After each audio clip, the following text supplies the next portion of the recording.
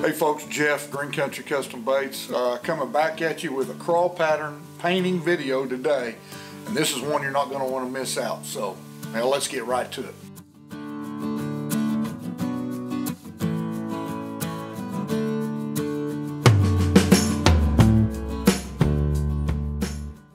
Alright, so lure's been prepped, Bill's tape. We're going to go white base coat.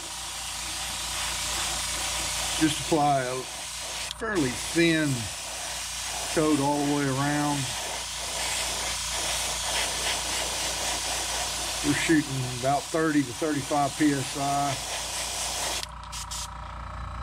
Do a little heat set in between.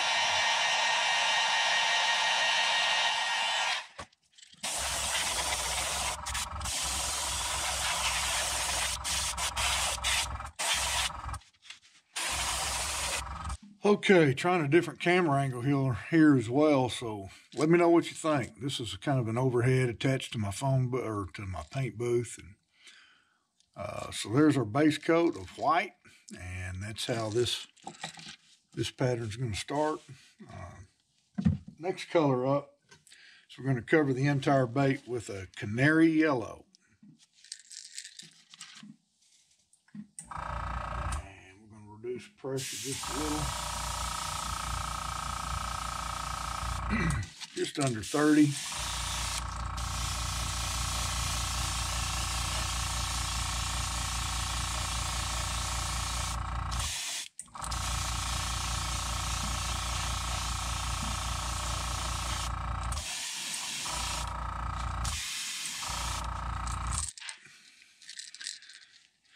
And it doesn't matter on the top. You can see it's a little bit lighter on the top. I just want a good dark yellow side. Might hit this one, even it up just a little bit.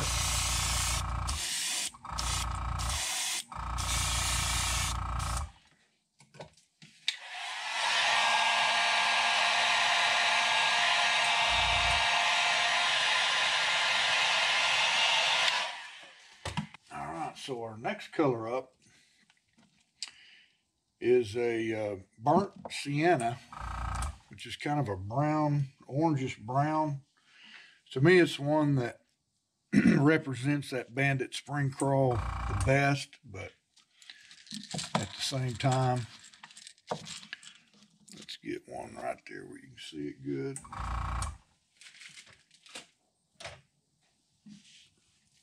And we're going to shoot that through our mesh. And we just want, and you don't have to do this in a scaled pattern, but I usually do, even though it is a crawfish pattern.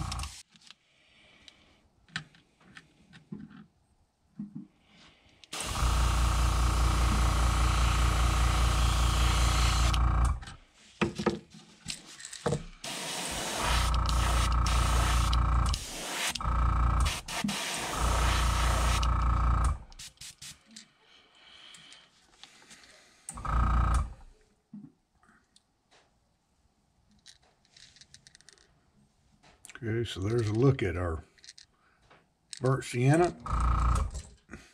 Let's do one more here.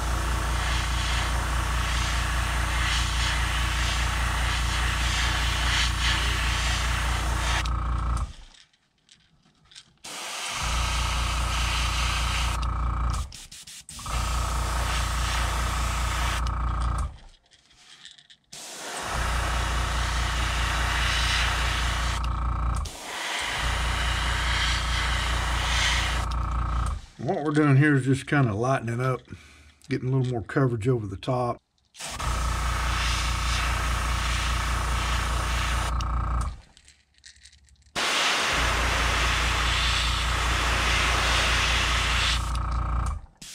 filling in those shells just a little bit. And then again, this is just to represent the old Bandit Spring Craw. Okay, so our next color up is we're going to go right down the back of this lure with a dark brown.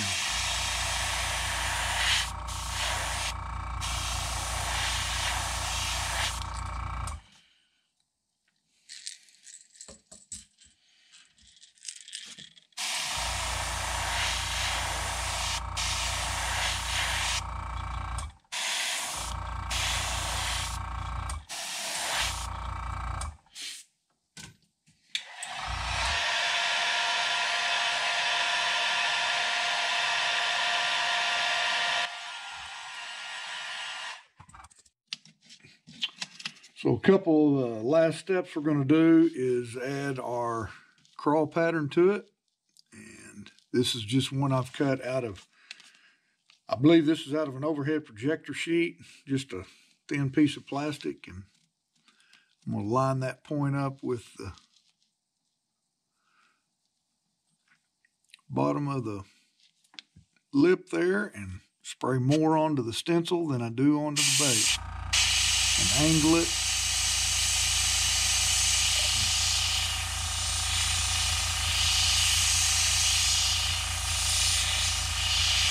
And pull back and go a little bit of shading right there. Now, for the tail segments, I like to use this little J cut here and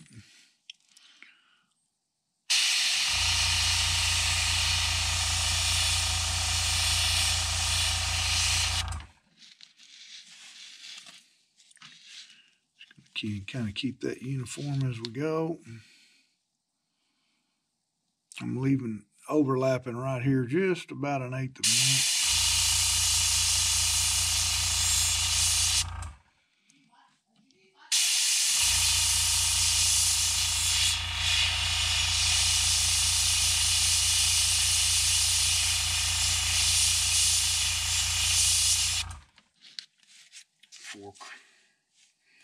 Four segments. Make sure you wipe your stencil off. And we'll do the other side. Just reverse same procedure. Flip your stencil over. Get your line up.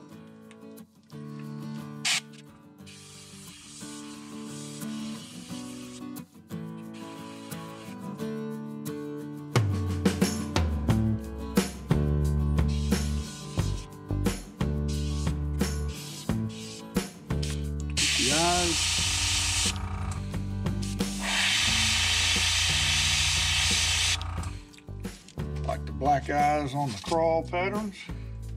Now we're going to come back with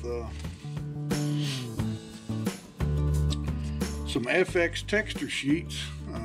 These are great for crawl patterns. I like to use these little small ones. We're going to add a little bit of our dark brown.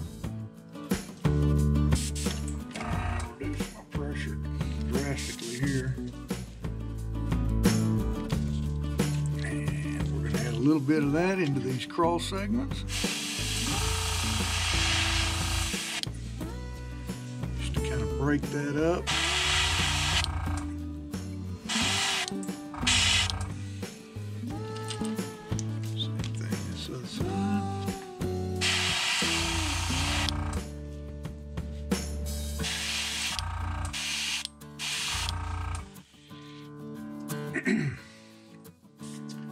And the last thing we have, we're going to change the position of this to our tail segment and our X-Acto knife handle.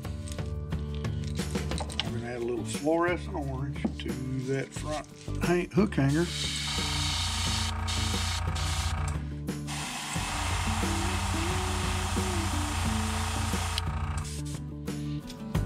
Heat set.